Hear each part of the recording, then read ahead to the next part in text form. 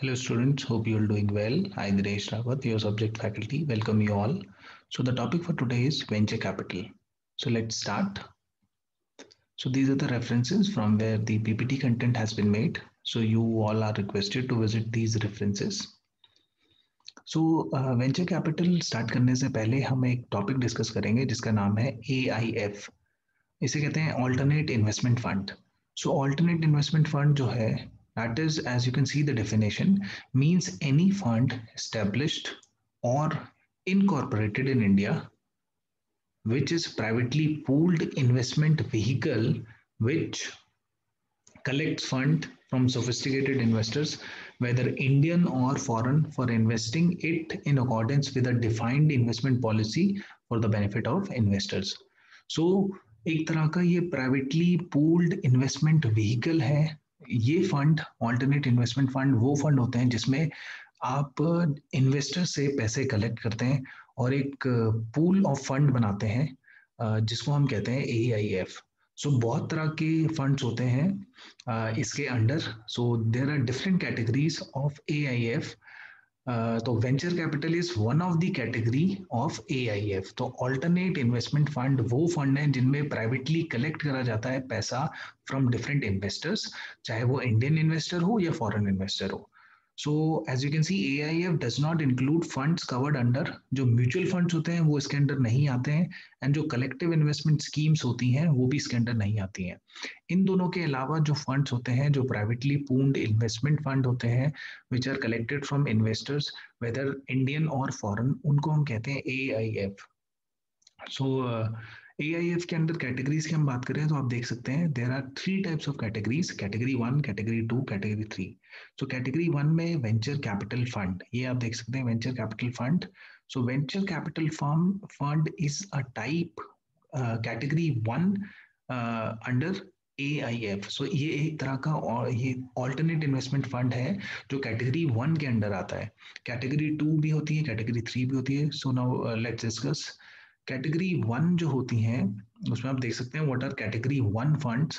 So category 1 which invest in startup और early stage of ventures और social ventures और SME small medium enterprises or infrastructure or other sectors of areas which are government or regulators consider as socially and economically desirable and shall include. क्या क्या ये include करता है? Venture capital funds, SME fund, small medium enterprise fund, social venture funds, and then you have infrastructure funds. सो ये सब आते हैं category 1 alternate investment fund.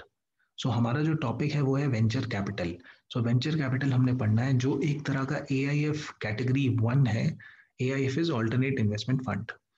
So these funds are known as category 1 AIF funds. सो इसमें mainly focus जो रहता है startup में invest करते हैं या फिर जो सोशल वेंचर्स होते हैं जो अर्ली स्टेज में है, जो भी कंपनीज अर्ली स्टेज में है उनमें जब इन्वेस्ट करते हैं तो उन तरह के फंड को हम कहते हैं कैटेगरी 1 AIF. उसके बाद आता है कैटेगरी 2. कैटेगरी 2 में आप देख सकते हैं which do not fall in category 1 and 3 and which do not undertake leverage और बोरोइंग. कोई बोरोइंग नहीं होती है अदर देन डेली एक्टिविटीज जो ऑपरेशनल रिक्वायरमेंट होती है. और कैटेगरी 2 के अंडर हमारे पास जो आते हैं वो है real estate fund, private equity funds for distress assets. तो ये एक तरह के कैटेगरी 2 AIF है. सो कैटेगरी 2 में जो मेनली जो बहुत ज्यादा हम यूज करते हैं private equity funds, real estate funds. सो इनका जो मेन फोकस होता है, कोई बोरोइंग नहीं होती है इन फंड्स में, and the examples are real estate and private equity. And category 3 जो होते हैं वो होते हैं हमारे पास जो funds which employ diverse and complex trading strategies, जैसे हेज फंड. सो हेज फंड जो है वो एक तरह से कैटेगरी 3 AIF का एग्जांपल है. So those funds which employ diverse और complex trading strategies and may employ leverage. इसमें बोरोइंग होती है इंक्लूडिंग थ्रू इन्वेस्टमेंट इन लिस्टेड और unlisted derivatives. So examples of category 3 AIF are hedge funds. Then you have pipe funds are some of the examples of category 3 AIF. So हमारा जो main focus रहेगा वो रहेगा venture capital. Venture capital एक तरह का category 1 AIF है. So it is an example of category one alternate investment fund, जहाँ पर मेन इन्वेस्टमेंट होती है वो होती है स्टार्टअप्स में या फिर उन वेंचर्स में जो अभी अपने इनिशियल स्टेज पे है। Next, category one, category to, category three bifurcation अगर हम देखें तो आप देख सकते हैं category one AIF are funds which with strategies to invest in startup और अर्ली स्टेज वेंचर्स और सोशल वेंचर्स और SMEs, इसमें मेनली इन्वेस्टमेंट होती है। एक इसमें इंपॉर्टेंट पार्ट ये रहता है कि थर्ड पॉइंट आप देख रहे हैं AIF which are generally perceive to have positive spill over effect on the economy and for which SEBI the government of India or other regulators may consider providing incentives or concessions shall be classified as category 1 AIF. So in funds में थोड़ा concession मिलता है from the government side. So category 1 funds में जैसे venture capital funds हैं, SME funds हैं, social venture funds हैं, infrastructure funds, इनमें there is some kind of incentive or concession from the government side. Category 2, as discussed, इसमें they do not undertake any borrowing or leverage, and the examples are private equity funds. So private equity, debt funds, these are examples of category 2 funds. Category 3 जिसमें complex trading strategies use होती है, so are those funds which employ complex or diverse trading strategies. They are known as category 3 AIF and the examples are hedge funds.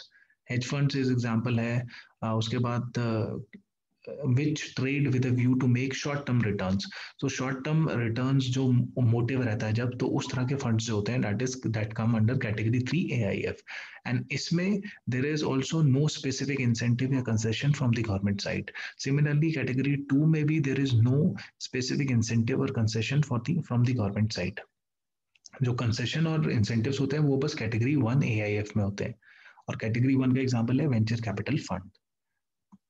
सो जो ये AIF funds हैं India में, इनके लिए सेबी का आप देख सकते हैं 2012 में ऑल्टरनेट इन्वेस्टमेंट फंड रेगुलेशन है।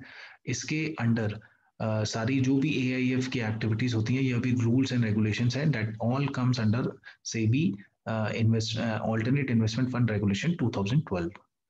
So, a set of regulation introduced by SEBI in 2012 to regulate pooled investment funds in India, such as real estate fund, private equity, hedge funds, venture capital. फिर हम बात करते हैं as per this act, आप देख सकते हैं AIF क्या होता है, डिफाइंड डेफिनेशन जो AIF की है, that is AIF means any fund established or incorporated in India in the form of a trust or a company or a LLP or a body corporate which is a privately पून्ड investment vehicle. Privately आपने लोगों से, investor से पैसा लिया and उसको आप invest करते हैं for the benefit of investors, and the investor can be Indian और foreigner, and is not covered under mutual fund regulation. Mutual fund की स्कीम्स इसमें नहीं आती हैं, कलेक्टिव इन्वेस्टमेंट स्कीम्स जो होती हैं वो भी नहीं आती हैं। अगर हम बात करें इंडियन कंटेक्स में, बहुत सारी एसोसिएशन हैं। One of the important association is, आप देख सकते हैं IAAIF, Indian association of alternate investment fund. सो ये स्टेब्लिश करी गई थी with the objective of promoting and protecting the interest of alternate investment industry in India. Objectives क्या हैं इसके? Helping build trust in the industry by promoting best market practices, bringing all stakeholders of the industry together and encouraging regular among them, promoting networking and information flow among market participants. तो जो भी alternate investment funds के लिए betterment के लिए initiatives हैं, वो ये एसोसिएशन काम करती है उसके लिए। इसका नाम है Indian association of alternate investment funds, IAIF.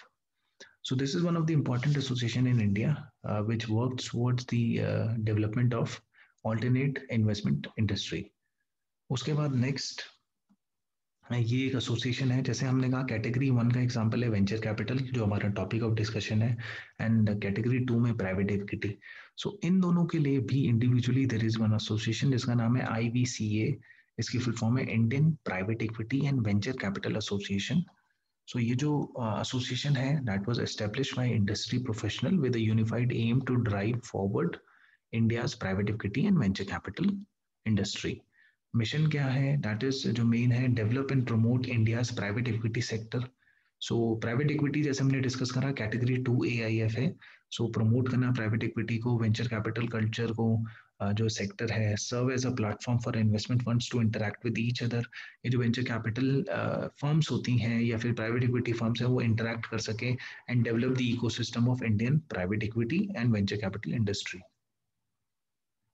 सो ये आपने आज के लेक्चर में देखा कि वेंचर कैपिटल जो है that is one of the example of category one of AIF, and AIF are alternate investment fund. सो जो फंड जो कलेक्टिवली पूल करा जाता है इन्वेस्टर से, वेदर इंडियन एंड फॉरेनर है, और उसको it is use for the benefit of investors, उन फंड्स को हम कहते हैं एआईएफ, ऑल्टरनेट इन्वेस्टमेंट फंड।